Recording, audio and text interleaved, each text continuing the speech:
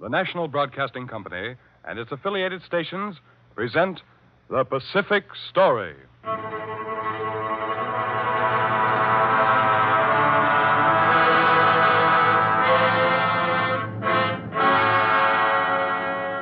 In the mounting fury of world conflict, events in the Pacific are taking on ever greater importance. Here is the story of the Pacific and the millions of people who live around this greatest sea. The drama of the peoples whose destiny is at stake in the Pacific War. Here is the tale of the war in the Pacific and its meaning to us and to the generations to come.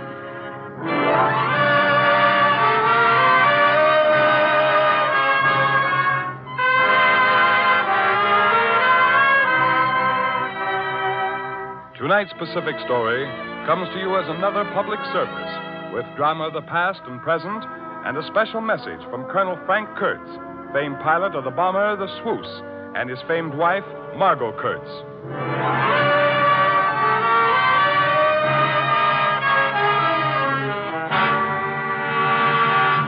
Japan's Secret Police.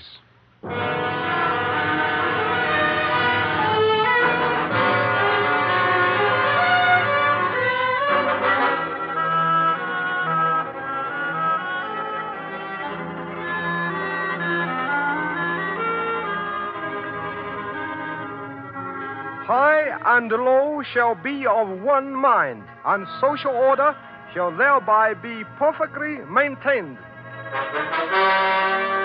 That is the Japanese way of saying that if you know what is good for you, you will think as we wish you to think. Any other thoughts are dangerous thoughts. Today, after years of this thought control, the Japanese think as they are directed to think, and therein lies one of their great powers.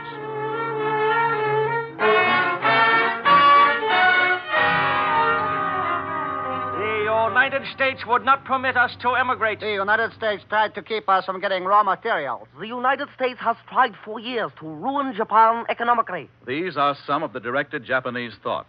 And here are some more. The United States tried to keep us from developing a fleet. The United States tried to block our expansion. The United States tried to destroy our trade in Asia. These are the thoughts that the government wishes the Japanese people to think. All other thinking is suppressed. And the suppression of dangerous thoughts is the special job of the police. I am a descendant of the samurai. That is what many a tough Japanese police officer would say if he would talk. That's one police officer that you cannot buy off. That's what foreigners who know the Japanese police officers well would say. They're not only tough themselves, they come from a long line of toughs. For centuries, that cop's people have been using spies and informers to get information. And when they can't get it that way, they use torture. That's what observers would tell you. The Japanese police are very efficient. I must inspect your house, please. The police regularly inspect every part of the house. Then they ask questions. The names of all who live in this house, please. What do these people in your household do for a living? What is each one interested in at this time? Have you had any guests since my last visit? What are their names? Has anyone in this house been away overnight since my last visit? The periods of inspection and questioning are routine. And supporting the police is a complicated spy system. And supplementing them both are secret societies. For more than half a century, secret societies have played an important role in controlling the thoughts of the Japanese. We must build nationalism. This was Toyama, the powerful head of the Black Dragon Society. Toyama, as far back as 1892, had his own way of building nationalism. We could see that your candidates are elected, Mr. Matsukata. Mm-hmm.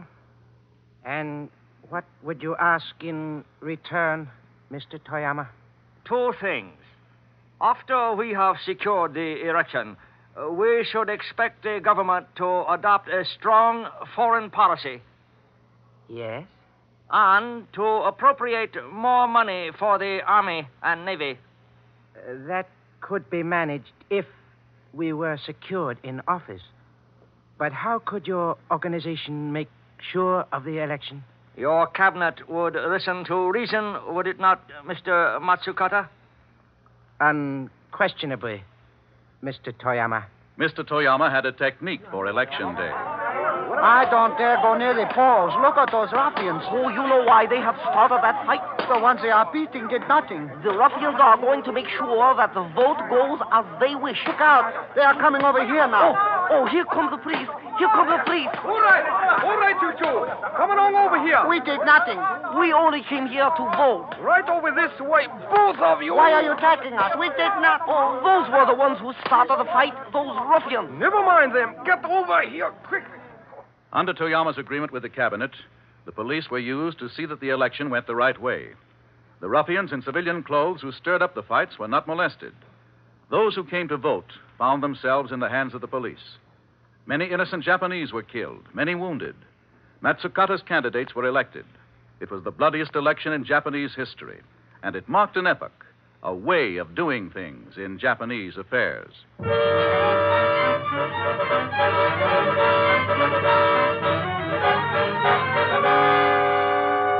With this attack upon the people, thinking Japanese saw what lay ahead of them in politics, in thought control, and in the formation of national policy. Liberal elements were to be suppressed. What the people were to think and how they were to act were to be determined by those in power. By the time of the Tokyo-Yokohama earthquake in 1923, the police had become an active tool of this policy.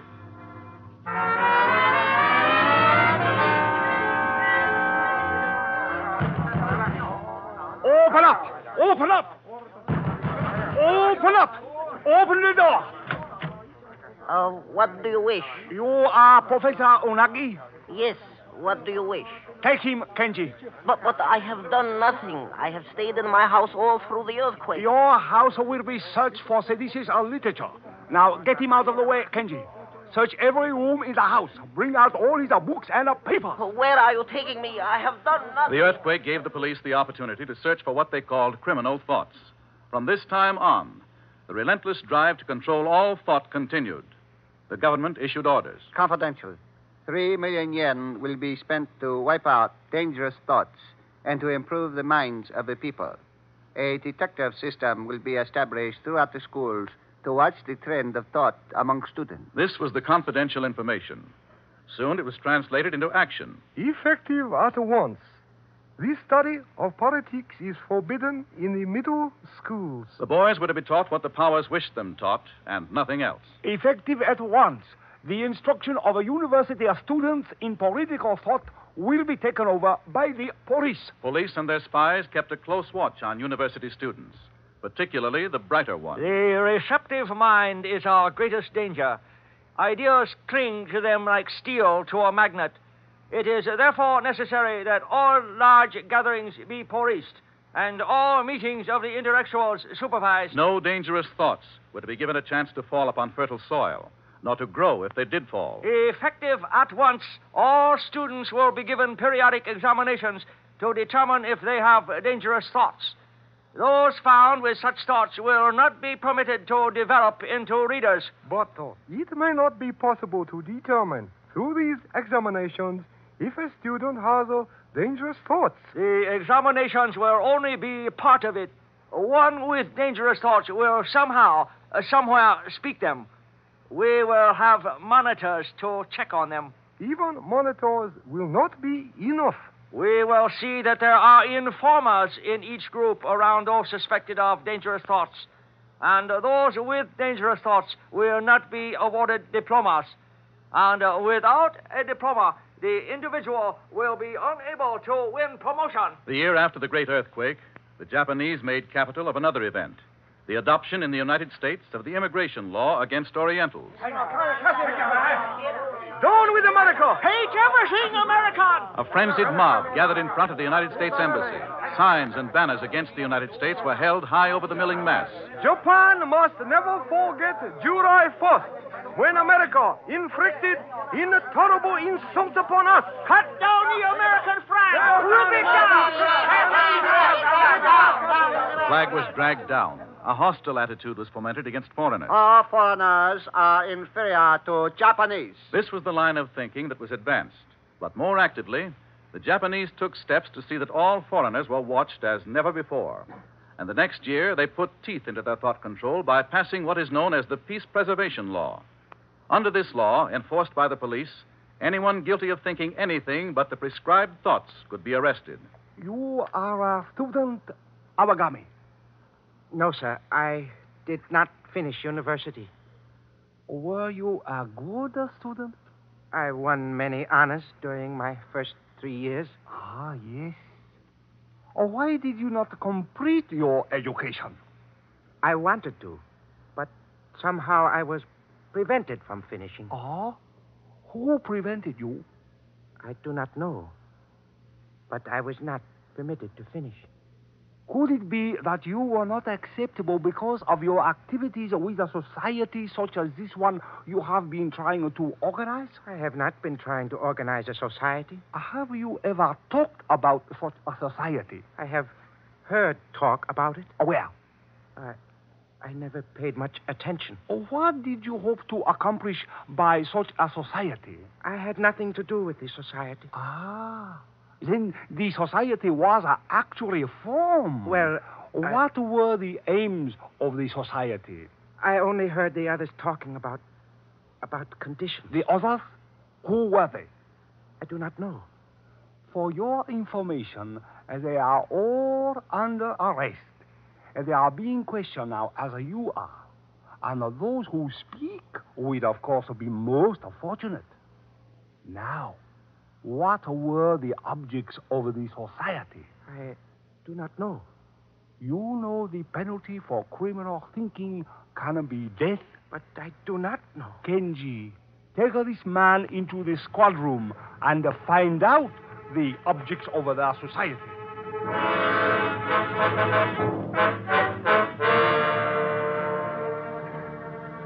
Those suspected of dangerous thoughts were swept up wholesale. Thousands were caught in the dragnet. So many thousands that wholesale trials were suggested in order to save time and mete out proper justice. The police and their spies were everywhere. What the people must think had been made clear. Those who dared to think otherwise stood out like sore thumbs. And 60,000 of these were rounded up in the 3 years from 1933 to 1936.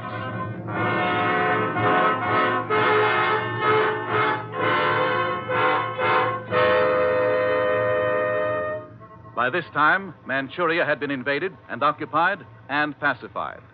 Now Japan was looking ahead to its war on China. While the police continued their systematic and ceaseless control of criminal thought, other Japanese turned their attention to what the populace must think. War is the highest ideal of humanity, the father of culture and the mother of creation. This was a statement of the War Ministry. World observers in Japan saw the meaning behind it. You know what that means, Weldon?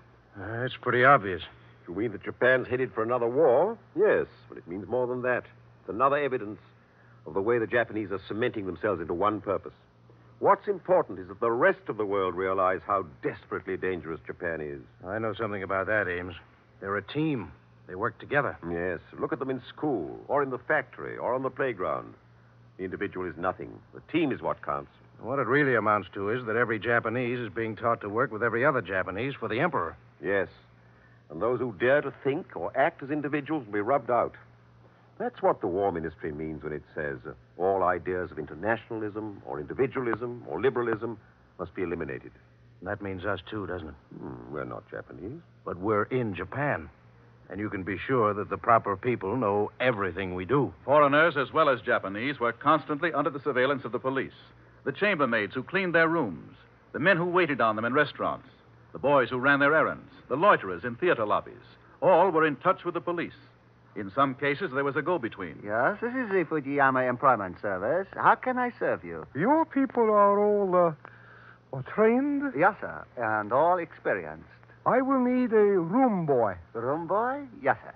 I shall have him at the police station for instructions within the hour. In addition, I shall need 3 men, but none of these must know the other. 3 men? Yes, sir. I can take care of that, too. The boy was assigned to a hotel where the foreigners lived. The first man was assigned to watch the boy. The second man was assigned to watch the first man. And the third man was assigned to keep an eye on all 3. Soon they showed results. Excuse me. You are Mr. Harrison Ames? Yes? You will accompany me, please, to the police station. Police station? What for? The inspector wishes to speak with you. Just a routine matter, Mr. Ames. Oh, of course, but unfortunately I have an appointment in a few minutes. Suppose I drop in tomorrow, say about noon. I am afraid that will not be possible, Mr. Ames. I say this is very awkward. I have an appointment with Ross Weldon, the American correspondent. You will come this way, please.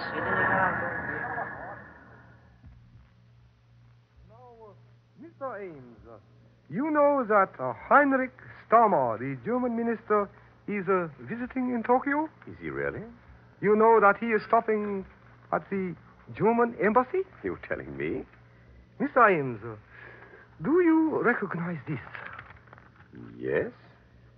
The dispatch I sent out about Starmer coming here on a special mission.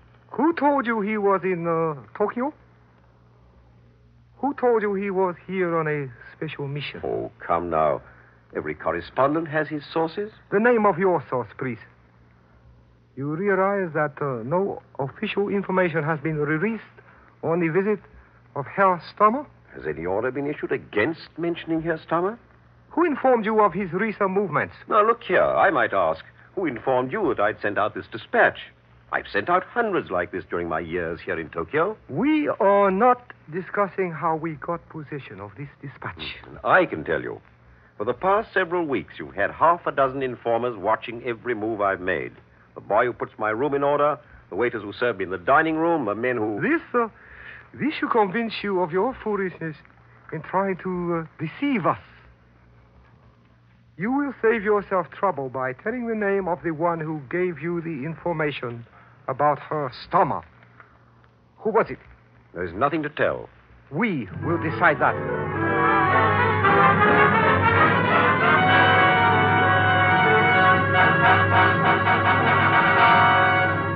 Who was it? Who was it? Who was it? Who was it?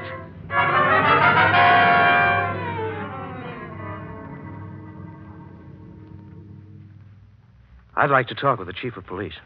Your name and credentials, please. Yes, right here. Weldon's the name. Yes. What is the nature of your business with the chief of police? About Harrison Ames.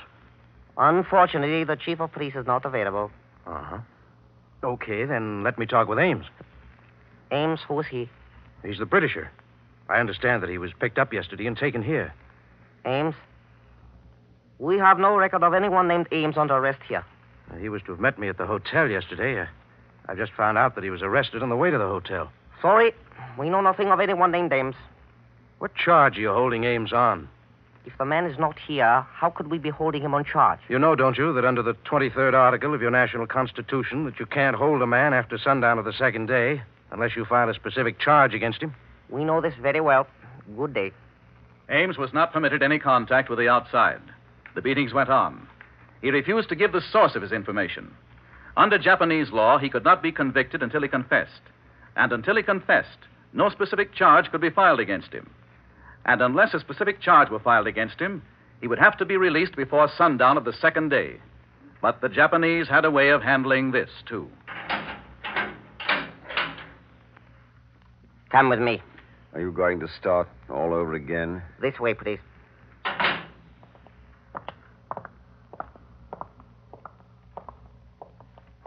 Where are you taking me? Out the back door.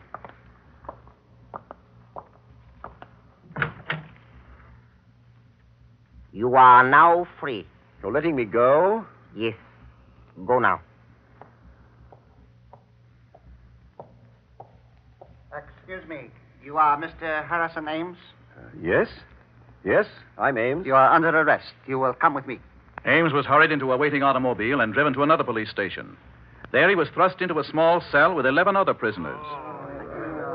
I can't breathe. I can't breathe. You're standing on my foot. Get off. Stay away from me. You're insane. Stay away. What have they got you in here for? I don't know. How long have you been here? I don't know. Days. I can't remember. Harrison Ames? Yes, I'm Ames. You will come with me. What are you going to do with me? It started all over again. Who gave you the information? Who was it? Who was it?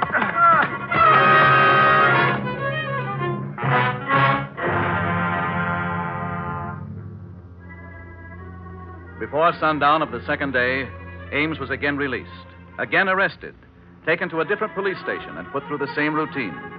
This continued until influential foreign officials were able to prove that he was at a certain police station, that he was being held illegally. He was released on condition that he leave Japan at once.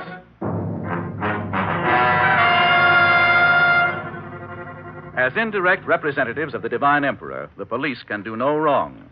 And as they control dangerous thoughts, they also promote what the Japanese leaders call spiritual power. The spirit of the Japanese race is invincible. Because we have this spiritual power, we will always win. The police see that this line of thinking, evolved by the leaders, is conveyed to the masses. They see that the masses are saturated with it. So well has this been done that today the average Japanese mirrors this thought. The United States is responsible for the war. Supporting this line of thinking are many reasons, all cleverly woven together. Did not the United States try for years to destroy Japan without going to war? And then, on November 26, 1941, give us an ultimatum? The average Japanese was surprised and shocked to learn about Pearl Harbor. But soon he was provided a justification for this, too. Japan's honor was at stake. We had no other recourse but to strike the enemy. It was for the good of the world. By the time of Pearl Harbor, the average Japanese had been conditioned to the demands of war. When his sons went, the police again played an important part. When will your sons leave? Both of them will leave tomorrow. Perhaps they will earn the honor as heroes killed in battle to have their ashes perpetrated forever in the Yasukuni Shrine. If they must die, we pray that they will earn this honor. There is one factor, a new development. About my sons? Oui. Modern battle is more violent than ever before. It is sometimes not possible to bring back the bodies so that the ashes may be preserved. We understand. To be certain that you have something that might be enshrined at Yasukuni, we advise you to take locks of hair and pieces of fingernails from your sons before they leave tomorrow. The police and their spies and informers are the active force that control the thought of the Japanese. But far more dangerous are the leaders whose policies the police enforce. Why should we worry about our numerical inferiority in manpower? The spirit of our men will pierce through even steel and rock. Japan's leaders for generations have worked to eliminate individualism, to promote collective action, to regiment their own 100 million people so that they move as one overwhelming force. Today, the Japanese stand together with a formidable, indomitable spirit. In the present leaders of Japan, world observers see the gravest threat to any possible peace. Right now, the powerful leaders are preparing the Japanese people for a spiritual victory, which will convince them that they have not lost the war. Unless these leaders are effectively dealt with, they will be the spearhead who will keep alive the spirit of aggression and will eventually make another, more vigorous bid for world domination.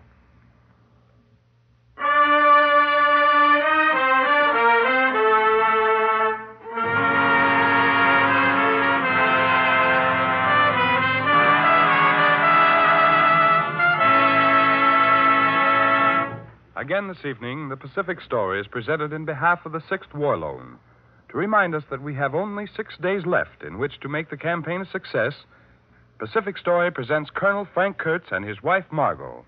You'll remember both Margot and the Colonel as the hero and heroine in that great story, Queens Die Proudly. Colonel Kurtz was the pilot of the B-17 called the Swoos. His wife is the girl he called from Java that night as the Japs were rushing in. Since then, he has commanded a heavy bombardment group in the European theater, flown 60 missions, and has just arrived home with 19 decorations. Margot Kurtz is the author of a new book entitled My Rival the Sky, which will appear next spring. Pacific Story is proud to present Margot and Colonel Frank Kurtz. Go ahead, Margot. You're the co-pilot. Take over. My heart, too, is an old battleground, scarred by the struggle that has so often occurred between hope on the one hand and bitter despair on the other. My mind flashes back to 3 years ago tonight. Where were you and what were you doing, Frank? I was at Clark Field, Manila, picking up, one by one, the lifeless bodies of my boys who had been bombed and strafed without a chance to fight back. And in the days and weeks following, the Swoos and her crew and her sister ships were surely and gradually beaten back from the Philippines on past Celebes to Sumatra, Java, and finally to Australia. All the while, the original bomber force was being depleted, ship by ship, crew by crew. I can tell you, Americans, what Frank was thinking and feeling through all those days and weeks. It was a constant and never-ending question. What has happened at home? In God's name, aren't the folks at home going to help us out? Believe me, our current Sixth War loan is so important. If the quotas are met and oversubscribed, it will be a shout that will carry over all the oceans to every American boy, telling him that he's back to the limit, that he's our champion, that we'll never let him down. But if we should fail, then what? I assure you that every soldier, every sailor, will interpret it to mean that he's stranded, left alone, forgotten. Please, America, don't let that happen. As Frank has so often said, we're in the day-by-day business of dying. Please let us here at home engage in the day-by-day business of buying war bonds. Frank, there's so much more I could say, but what about you? As far as the men overseas are concerned, I believe you've gone directly to the point, Margot. I believe that war has never been described. It's just simply too overwhelming for little things like words to cope with. But in addition to a lot of other things, such as pain and fear and cold and absolute weariness, war is despair. It's the despair of never seeing home again. It's the despair of not being able to see the end. You hit the enemy again and again, yet he's always there. You think, won't he ever give up? So under those conditions, you have no idea what torture it is for the man in combat when he gets the idea, real or imaginary, that the people back home are letting him down. The buying of war bonds is just like a letter from his girl or his wife or his mother. It's a tangible something that tells him he's not forgotten, that he's being backed up, that the folks at home are planning on his return. Believe me, I'd hate to think of what the reaction would be if the GI newspapers should carry the word that this Sixth War loan had failed. Right now, so they tell me, the sale of bonds to individual buyers is not as it should be. We have 6 more days to convert this potential failure into a victory. America, I hope you won't let us down. Thank you, Margot and Colonel Frank Kurtz.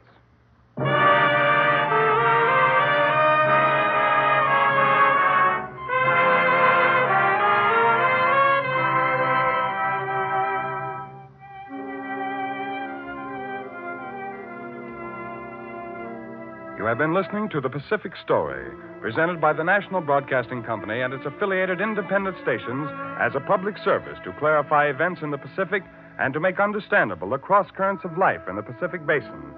A reprint of this Pacific Story program is available at the cost of 10 cents. Send 10 cents in stamps or coin to University of California Press, Berkeley, California. To repeat, a reprint of this Pacific Story program is available at the cost of 10 cents. Send 10 cents in stamps or coin to University of California Press, Berkeley, California.